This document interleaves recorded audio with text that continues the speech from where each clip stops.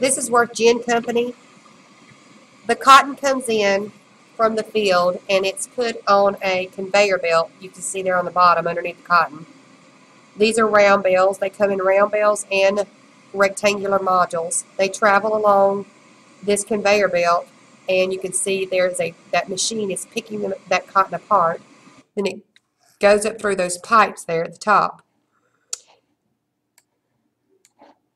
Now once that happens,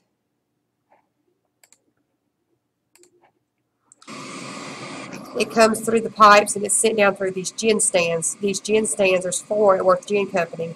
This is where the seed is removed from the cotton. The cotton is continuously run through cleaners, as you can see at the top.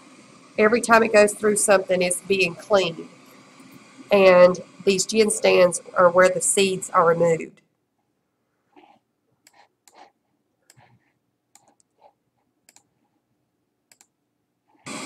This is a closer shot of the bottom of the gin stand.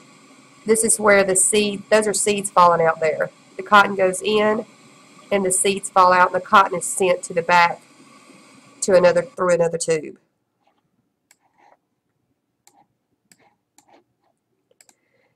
And then after it's cleaned some more and traveled through many other tubes and pipes, you can see it comes out, it's pressed. It's just the cotton. There are no seeds in this. It's cleaned. It's now pressed and wrapped, and it's going to come up through here. Every bale, a sample is removed for quality assurance.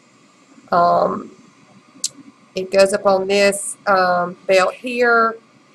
It's slid into a plastic wrap, and you can see it's going to head right on out the door